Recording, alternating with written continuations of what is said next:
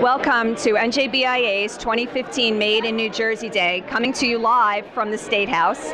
Today we have 25 vibrant and diverse manufacturers, products of every kind, food, dog bones, pharmaceutical products, paper products, and the like. It is amazing the diversity of manufacturing that is alive and well here in the state of New Jersey today.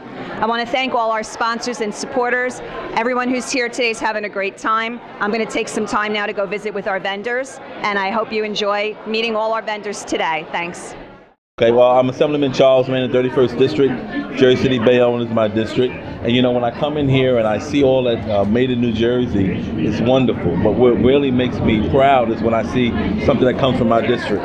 You know, seeing a company that's been around for over 20 years is great to have in Jersey City. And the funny thing about it is, he's been there for so long, I didn't even know he was there. So I learned something today. And a lot of people don't really know that we're here in New Jersey, and I think also what a lot of people don't know is how much manufacturing actually happens in New Jersey. So we're in Jersey City, which was a real center of manufacturing in the earlier part of the 20th century and even before that. You know, there's been a downturn. I think a lot of jobs have gone overseas, and I think that's something a lot of people are really not happy about in New Jersey.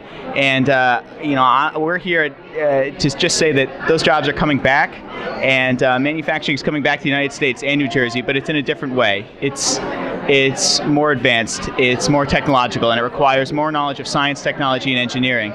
So there's this idea about what manufacturing is, that it's dirty, they're dead-end jobs, it's low-paying, but that's really not the case. Manufacturing, as it's going to be in this country, is high-paying, it's high-tech, it's exciting, and these are real job opportunities. So I love Made in New Jersey Day. I have been to 700, maybe 800 companies myself personally, and it never ceases to amaze me how much we do in New Jersey, how much we make in New Jersey, how many people we employ in high-tech manufacturing in New Jersey, and the day like today is just a sample, just a sample.